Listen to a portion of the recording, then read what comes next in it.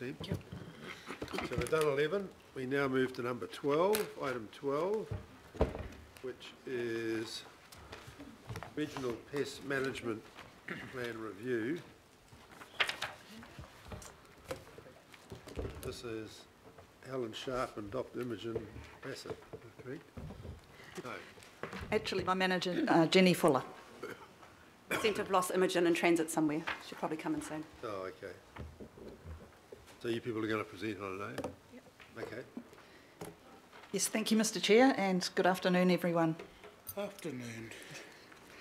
So we're now moving into the area of pest management and the Regional Pest Management Plan. I have a short presentation of 3 slides to provide some context, but if you feel that you don't need that, it is a relatively straightforward. I think that is Okay, thank you. The chair's interested. I think everybody else will be. I'm very interested in Yeah, with you. thank you. To set some context, regional pest management plans are documents under Part 5 of the Biosecurity Act. So they are statutory documents. They enable regional councils and unitary authorities to provide for the eradication and or management of harmful organisms which are already present in New Zealand. They have very strong rule-making components, and they are also used as means of prioritising pest control by councils. Our current strategy, 2007 to 2012, so you can see that it's past its use by date. It is still in force, but it is getting quite old now. So the plan needs an overhaul to respond to changes in the science, the operations, community expectations for pest control, and also changes to the Biosecurity Act, which put into force a document called the National Policy Direction, with which all pest management plans need to comply. We're going about this by running a 2-stage consultation process, and the document that you have in front of you is to facilitate the first stage, which is less formal, wide-ranging, open-ended consultation. The document provides an overview of pest issues, asks some questions around key issues in the Auckland region, and seeks to engage the wider community in pest management. The responses that we get will inform the proposed pest management document, which will be drafted next year, early next year, and then we'll go to a second round of consultation, a stage 2, which will be more formal and probably have a hearings process associated with it. This is an overview of the process so that you can see where we are at the moment with the discussion document before you for adoption. There will then be a public consultation period which expires before Christmas. We need to extend our current plan, which we have done several times in the past. We will then prepare the proposed pest management plan, and that contains some quite comprehensive information on cost-benefit analysis, cost allocation and other statutory requirements, interaction with other acts and other councils, and we will put that before you for approval, hopefully around the middle of next year. Another consultation process, and then final approval and an appeals period in about 18 months' time, we hope. All right, thank you very much. Are there any questions on this one?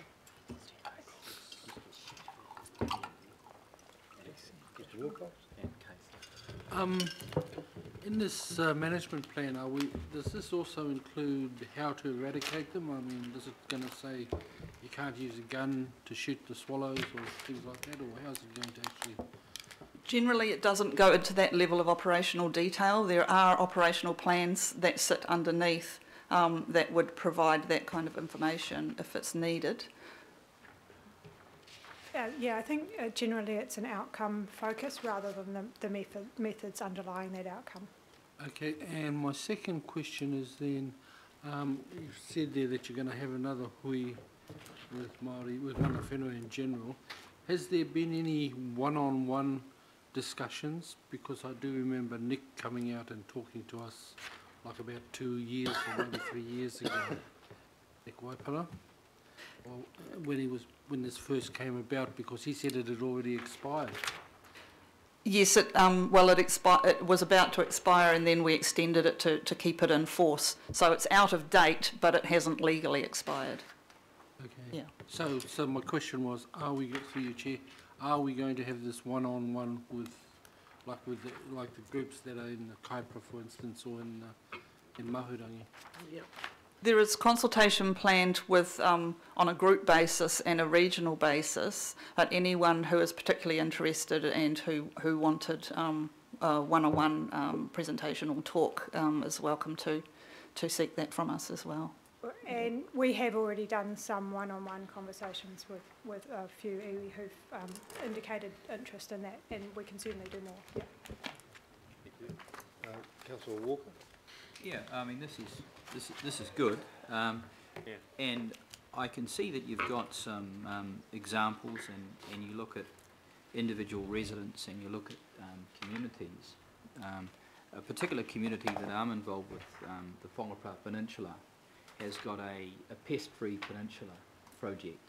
So initially it's targeting specific pests, rats, mustelids and the like, but the idea is to expand that to all pests, and that includes plant pests.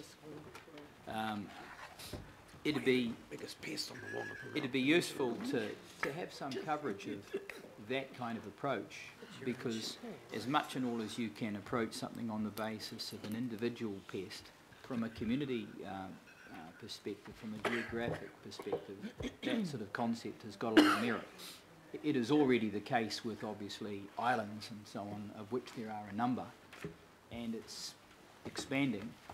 And just taking it further, given that the progress so far, I wouldn't say it's exponential, but the curve is like that, we could have a pest-free New Zealand. I mean, that's the target. You know. And I just wonder if it's possible to incorporate some form of target in the kind of approach we have, a bit like the zero waste target that we've got, which is aspirational, but why not a pest-free target? Just put that out there. I wouldn't mind a response. Through you, Mr. Chair, of course. In the content of the plan, all the pests need to be managed under one of 5 program types, and those are set by the legislation. And within those, you seek outcomes and methods. So it would be theoretically possible to put targets in there, but whether or not it's appropriate or that is better left to an operational document underneath, because the plan generally needs to apply to the whole region. You can have some sites, but overall the main approach is by pest, by species, rather than by area. Councillor Casey? I think Sorry, we could were I- going to have an additional response, I think, sorry. Mr. Chair. Sorry, could I just add to that through the chair?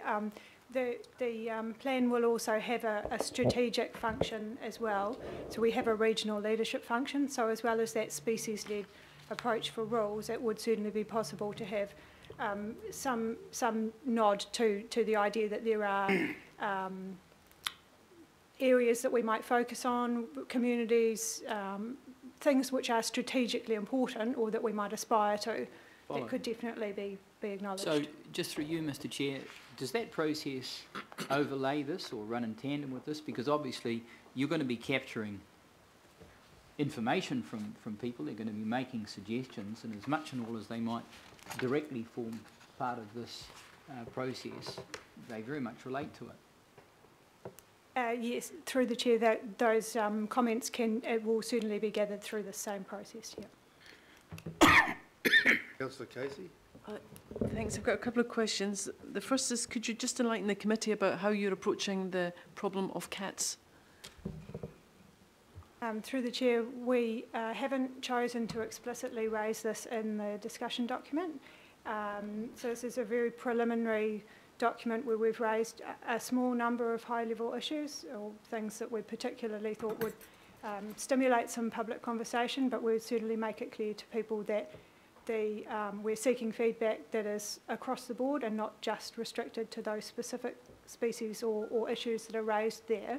So we can definitely receive feedback at this point on cats. We're not, with respect to cats and indeed almost every other species, we haven't actually got to a point yet of determining a specific approach that we would have in mind. That's further down the track, and we'd hope that this initial public discussion phase will inform that process.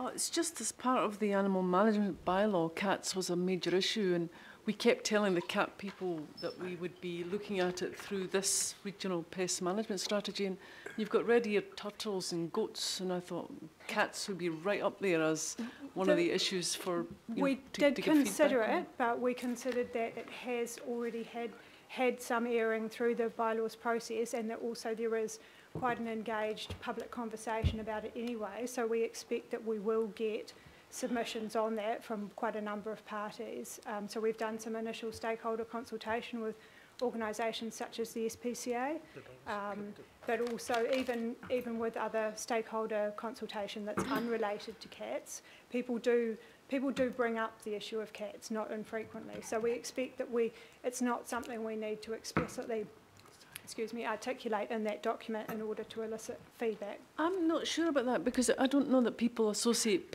regional pest management with cats. That's all. In my experience, they do. They do, We're all right. definitely, All right, people are not backwards in coming forwards on their opinion on that one. Just still on cats, will the submissions that went to the animal management bylaw on cats be looked at under the regional pest management strategy? We could certainly take them into consideration if that's desirable, I would think. Yes, we can. Our primary response needs to be to the submissions that we receive, but when we receive those and they raise other issues and we know that there's other material that has happened within council that we can use, then yes, we will. All right, because we couldn't do anything with the cat things that came in because we weren't looking at cats under animal management. Okay, that was a difficult one, but pukeko, is pukeko currently on your list of pests? It should be, yeah. Shut up. Should be. Through the They chair. breed so fast. Through the chair, we are not considering any native species on our current list. Oh, what was your name again? They're Australian. What a wonderful answer. They need culling. And You're the last one was simply. overstayer.